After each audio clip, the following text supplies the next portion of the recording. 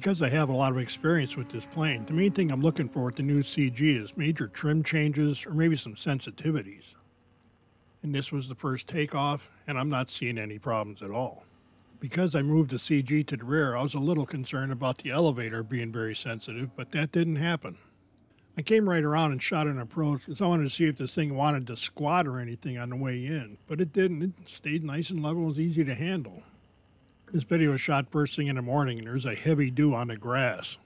Between the dew and the foam tires, I kind of had to jerk this thing out of the grass to get it in the air. And while that can be asking for trouble with a rearward CG, the plane handled it fine. Here I put it in a bit of an elevator, and nothing felt sensitive at all. I took it up a little higher and tried a no throttle elevator, and it rocked the wings a little bit, but it still felt very nice.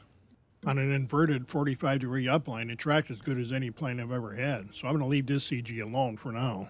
Flying inverted just needs a little bit of down elevator to keep it level, and that's the way I like it. I tried several different turns into the runway from different angles and different altitudes, and they all felt nice and solid. The plane doesn't feel like it wants to squat or slow down too much, drop a wing, or anything. One of the things I really like about Flex Innovation planes is how they respond to the rudder, and the change in CG hasn't hurt that a bit. The rudder remains smooth and predictable. I put 3 flights on the plane for this test, and I can't find anything that it does wrong. If anything, moving the CG back like this has made it feel more locked in on landings. Get it up in the air and it goes where you point it. I can't ask anything more.